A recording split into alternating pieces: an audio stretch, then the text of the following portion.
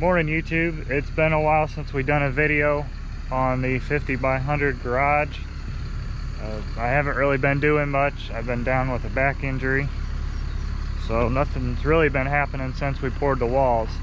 The only thing we've got done, we've got the electric and plumbing, the underground electric and underground plumbing in, and today we're going to get those trenches backfilled and hopefully cover the entire floor area with the sub-base rock. So about 6:30 in the morning. I got the dump truck warming up and building up air pressure, so I'm going to be hauling some rock in from the quarry. We'll get everything backfilled and then we'll start putting rock down.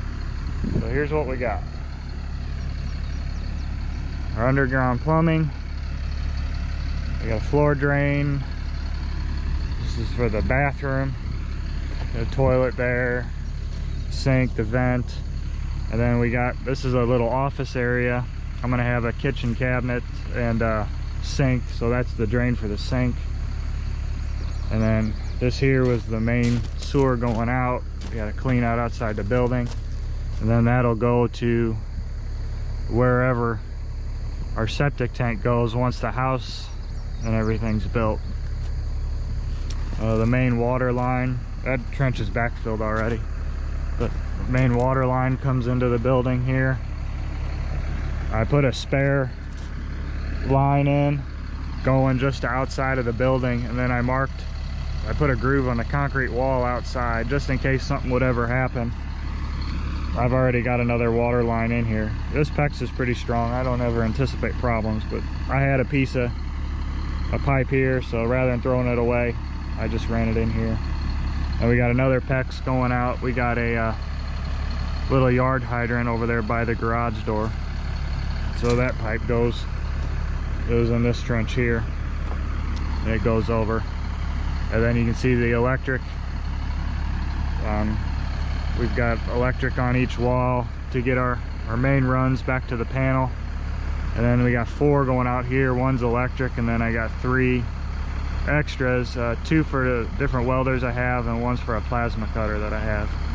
And then this 2-inch is the main line coming in. It goes outside to the wall where the electric meter will be. And then that comes all the way in here. This will be a little storage area. It's like 10 by 15, I think. That's where the electric panel will be, so all the conduits are coming up to go on the bottom of the electric panel. I got this pipe here, goes out. That's the feed from the outdoor wood boiler. That is like a 4-inch. It's completely filled full of like spray foam, and it's got 2 32mm PEX lines centered up in it for the feed and return to the boiler. You can see way out there is where that goes. Kind of guessed on it, but that's where the pipe ended up, so I guess that's where the boiler's going. And then I've also got a conduit running along with that for the electric that has to go into the boiler for the fans and whatnot. So that's where we're at now. You see the walls, nothing really much changed out here. I did get the foam on the walls. I didn't shoot a video. I didn't think anyone's gonna watch that. But there is foam going all the way down to the footing on both sides. And then that's 2-inch foam in here. You see we beveled the top and then left it down, so when we pour our concrete floor, it goes tight. You don't see this foam. Most of this area is just going to get 4 inches of concrete because this is all storage and just kind of workshop area. The area where I'm going to have traffic going in and out, we're going to go a thicker floor.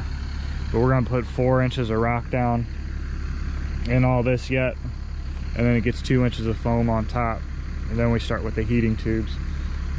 So there's our pile of rock. Hopefully we should have enough. That's all CA6 rock, which has to be compacted. For these trenches, I'm getting clean rock. You don't have to compact it as hard. So I'm a little short on that today, so I'm gonna go pick up a few loads to quarry this morning. So I'm gonna go ahead and do that, and we'll bring you back once we start actually doing something here. All right, we're back out here. tell it's a nice sunny hot day. We got all the rock in, all the pipes, all the underground piping is backfilled, and we're ready to start putting rock on top here for the base for the concrete. We got some storms moving in here. In about 3 hours it's supposed to start storming. I don't think we're gonna get it all down. I'm gonna try to at least get this section here down and covered. Hopefully, as dry as the dirt is, it doesn't rain much, and it'll just soak up what we got. We've had some bad luck with storms here recently. That's another, well, besides my back hurt and I couldn't work, we had some pretty bad storms come through. They had a chance of rain, and one night we had over 10 inches of rain dumped on us. This whole entire thing was completely flooded. I actually had my plumbing in at the time, and there was so much rain it actually floated all that PVC up out of the trench. So I ended up redoing it all. That was the second time I put it in. I didn't have the pipes full of water, and I couldn't backfill it because it didn't have the plumbing inspection from the county. And they said, oh, there was just a chance of rain. We weren't even, so, you know, there wasn't a definite thing. There was like a 50% chance of rain. And that night we got over 10 inches, which they said that's about a quarter of the year's worth for us, all in one night. And it was in a period of about 3 to 4 hours. So it floated all that plumbing up out of the trench. I had it all bedded in sand. It washed most of that sand away. So we ended up having to redig it out. It was full of mud and silt. Had to dig it all back out and put all the plumbing back in so it had the correct slope. So, and then probably, yeah, the week after that we had about 6 inches of rain in one afternoon. So we had about 16 inches of rain in a period of just a hair over a week. So it was a mess out here for the last month and a half. It took a long time for it to dry out. So we're finally moving forward. We'll get some rock on this and get going.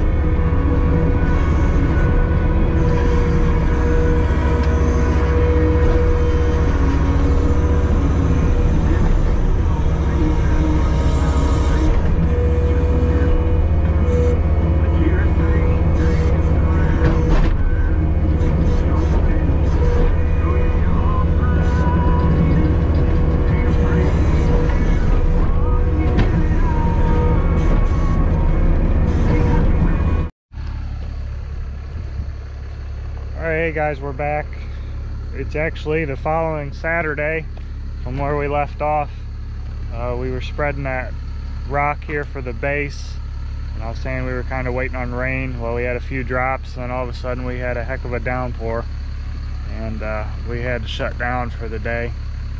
And I come back, that was last Saturday. I come back Sunday, and I forgot my camera, so I finished spreading what we had. You didn't miss much. It's kind of the same as what you just saw, but we did run a hair short on rock. You see, then need something to do, so I dug the pads for the lift. So I've got those two, I don't know if you want to call them footings or whatever, for the 2-post lift going in. So we got those in, rock base. And since I've got rock coming up, that's the reason for the styrofoam here, is just to hold my rock back so I've got a nice edge. Because when I put the styrofoam on top for the heated floor, with this hole here, the rock would be at an angle. You can't have it at a perfect 90, so that styrofoam will kind of be undermined basically and have no support underneath it. And then when you start pouring concrete on it, it'll either break the foam, or the concrete will get under the foam and the foam will start to float in the concrete, and then you'll be fighting it. So that's why we just took some scrap pieces of foam and built those little forms to hold the rock back. So I got the dump truck warming up. I gotta go get, hopefully 2 more loads will get us taken care of here. This is all graded out. It's about 3/4 to 1 inch low across the whole thing. I got the clean rock I'm sprinkling on top just to get it up to grade. It's a little easier to rake the clean rock than this. Once this grade 8's packed in, it's harder than heck, so you really can't just rake it around. We do have plans. I back dragged this just to smooth it out. Once this rock is all in, I'm gonna go rent a smooth drum roller and vibrate it and roll it with a steel drum roller, just to be sure. I think with the skid steer bouncing on it, it's pretty good. And then that rain we had, after that, it was really hard. I had to break it up with the skid steer again. I did run this section here. We actually started on the foam. I used the dump truck. I had a full load of rock on it, so the truck was a little over 34,000, and I just wheel rolled it with the tires. I just backwards over the whole thing, and the rock barely went down, but just checking for soft spots and made sure it was good. But with all the obstructions out here, it's kind of hard to do that with the truck and get everything, so that's why I'm going to rent the roller, just to make sure everything's compacted properly before we start putting foam down. You can kind of see we're just trying it out. I needed something to do during the week, and since this was all packed in, I had to hold all the foam out here. I got some more staged. I got a little bit more at home yet too, but we're gonna start laying that down. I've got 2 different types of foam. I think I mentioned that earlier. This stuff over here is a little cheaper. This side, it's gonna be heated. There's gonna be a wall right here with these pipes. This side's gonna be heated, but it's pretty much just keep it above freezing. And then over here is where I'll actually be working, and I want it comfortable. This foam is rated for under slab. It's got an R8 rating, where I'm using the pink Owens Corning foam over here, which has got an R10. The price difference is mainly why I did it. It would have been probably an extra $4,000 to $5,000 to foam this over here. If anyone's checked foam prices recently, well, like everything else, it is outrageous. Luckily, I bought all this pretty early. I saw prices going up on some material, so it was expensive at the time when I bought it. I thought it was, but now I've recently checked prices of foam, and it's doubled since I bought it. The Owens Corning pink, I had a quantity break since the amount I bought, and I think I was paying like $35 a sheet for it. And then this white foam was about $23 or $24 a sheet. I just looked the other night, because in case I run low, the Owens Corning is $65 a sheet now, and that white foam's pushing 35. 36. I don't remember the exact number, but it was up in the mid 30s. So it's went up quite a bit. So I'm glad I bought it when I did. I've just been storing it at my house probably since like March, I think March or April.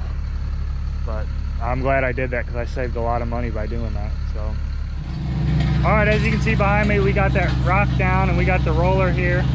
My dad's going ahead and rolling all that rock in. I think it's one we could rent locally, but it'll work for us. We'll probably hit it a couple times.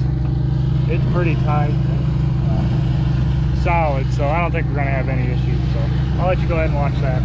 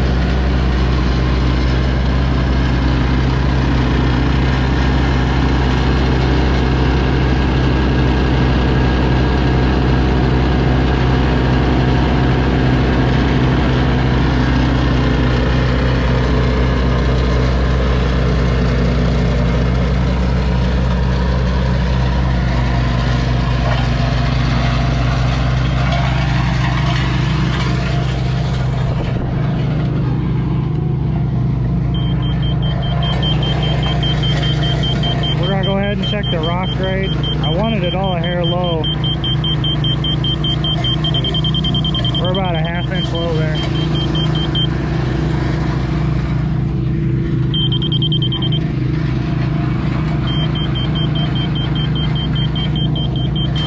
We'll come in and add rock, roll it again, or we got clean rock where we can sprinkle it.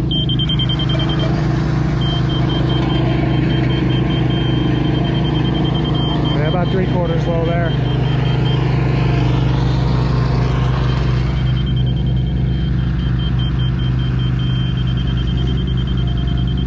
About a half low.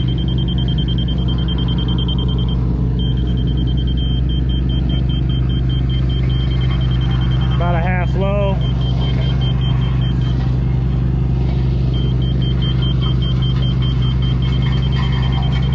About a ½ inch low there as well.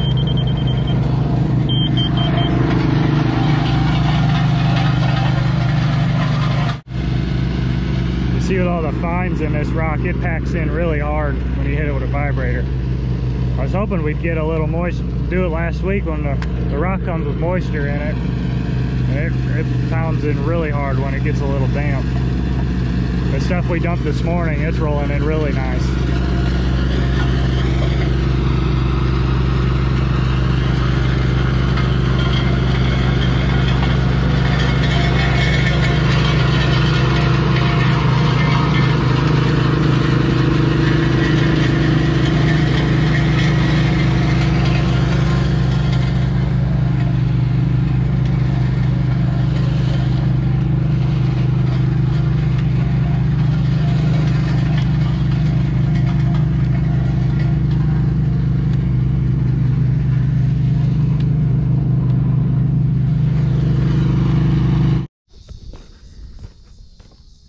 Alright, you can see we got all the rock in. It's rolled nice and firm, compacted well.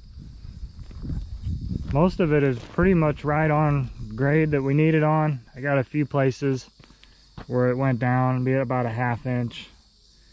Anything more than that, I put a little in. So I got a pile of clean rock I'm gonna sprinkle on top just so it's got a nice even base. This grade 8's nice and hard, but when you roll it in, it's not perfectly flat. It's got a couple little waves to it, so that clean rock will kind of take that out and give that foam something nice to sit on. So as you can see, we got more bundles of foam just carried in. We're gonna go ahead and get started on that. That's gonna be a separate video. I was gonna do it all in one, but I'm gonna show putting the foam down, and then we're gonna start putting the radiant floor heating tubing down. So I'm gonna put all that in one video. So this one's just gonna be putting the base down. Might have been kind of boring. I know some people, I know it's kind of boring for me since I do it every day. So some people might find it interesting. So we were doing it anyway. May as well have filmed it. So I appreciate you watching. Check out the next video coming out. It's going to be putting all this foam down, and then we've got thousands of feet of radiant floor tubing to put down. There's 5,000 square feet is what we've got in here, and I've got a tube at every foot, so it's going to be probably about 5,000 foot of tubing going down. It's all going to terminate up in here, so be sure to watch that video. I don't know when it's going to be. I'm trying to get them out as soon as possible. So I appreciate you watching. As I said, be sure to check out the upcoming videos. We'll catch you next time.